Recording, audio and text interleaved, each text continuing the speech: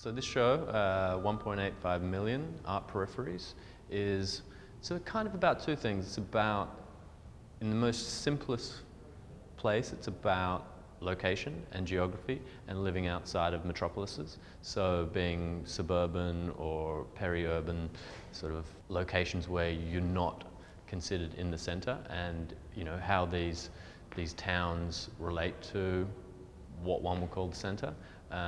Travelling to and from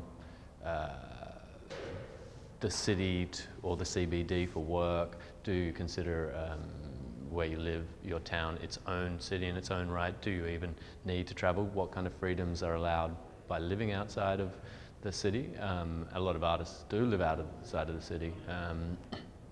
Obviously because you can get cheaper rents, and this changes the cultural landscape as well. But further than that, this show is also about peripheral and marginal ideas and the communities that those ideas may and how they may take form.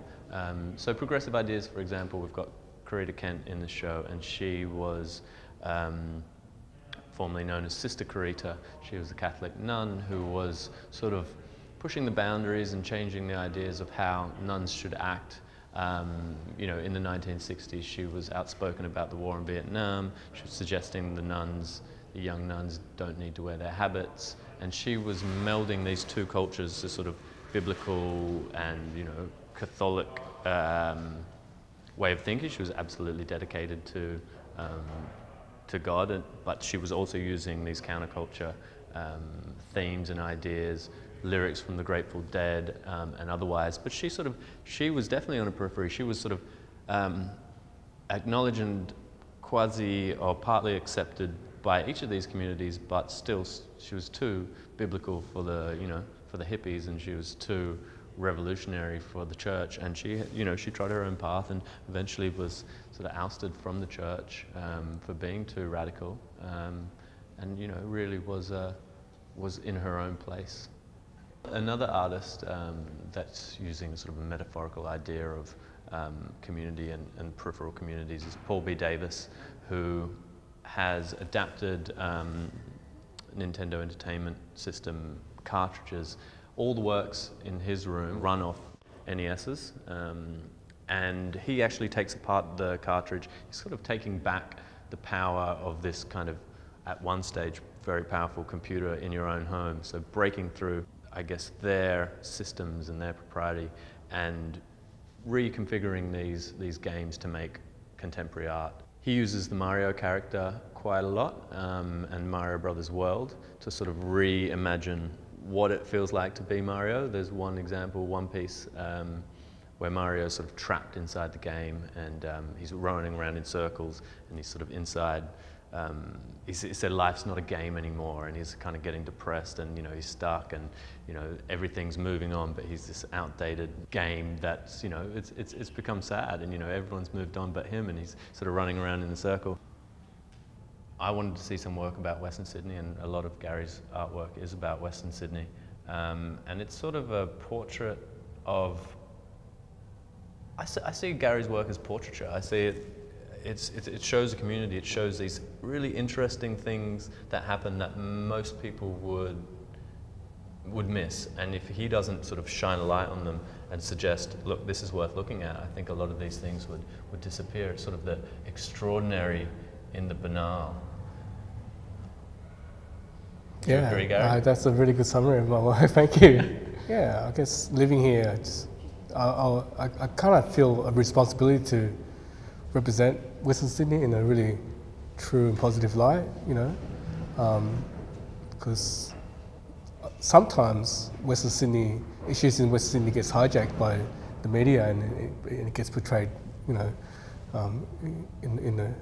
the wrong light. So, as an artist, I feel like I have those skills, those media skills, and photography and graphic design and the internet, and I feel like I have those skills and I have a voice, and I could use those skills and my voice to represent this community in the way it should be represented.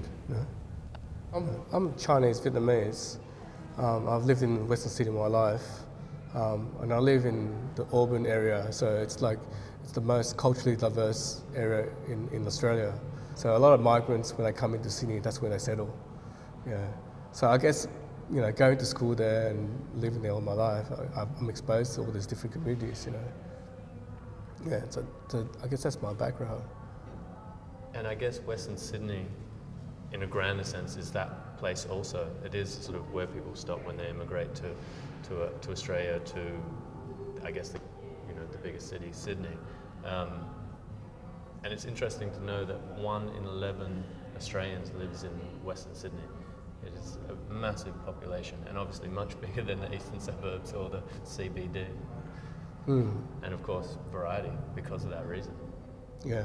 But your photograph seems celebratory to me. I mean, they're sort of choosing these things to sort of celebrate these banal things. Yeah, these strange, curious things that you know, that definitely shape our identity, our Australian suburban identity. Yeah, I think that's what I'm trying to do more and more of, as I'm realising where the work is going, you know. Because a lot of photographers, they look at the big important events and pictures, you know. Where I'm going the other way, I'm looking at the really, really tiny, minute things that, you know, you take for granted every day, you know. Yeah, I'm celebrating those things, you know, which I think more people can relate to. I can talk about this photo. I mean, this photo was taken in Blacktown, somewhere in Blacktown, and you know, I like going to places where it doesn't look like anything's happening. It doesn't look like there's possibility for any interesting photo to capture. I walked to this park and there was nothing there. It was just like this park, and it was really, really boring. And I thought, oh no, there's nothing here, you know. And I was just walking around my camera, and then I walked down along this creek, and then I saw this guy, and he was like looking up and down this creek for something. I'm not sure what he was looking at, you know. And then I saw him like jump over the creek once, and I go, oh, I thought that would have been a good photo, you know. And then I thought, oh damn, I missed it, you know. And then I knew he was, and he looked like he was about to jump over the creek again, and I had my camera ready and I took it, you know. And there he was, just like jumping over the creek, you know. And when I saw the photo again in my camera, I immediately thought, this is one of the best photos I've ever taken, you know. And in a place where 5 minutes ago, I thought there was nothing here, like there was no photo here, and I wasted my time, you know. And all of a sudden, it just, bang, it comes together, you know. And those moments for me are magic, you know. That's what I'm looking for in my photography, is that moment where there's nothing here, there's no story, I'm not going overseas, there's no interesting story here, I'm just walking about, and all of a sudden it's there, it's magic, you know, it comes from nowhere, you know.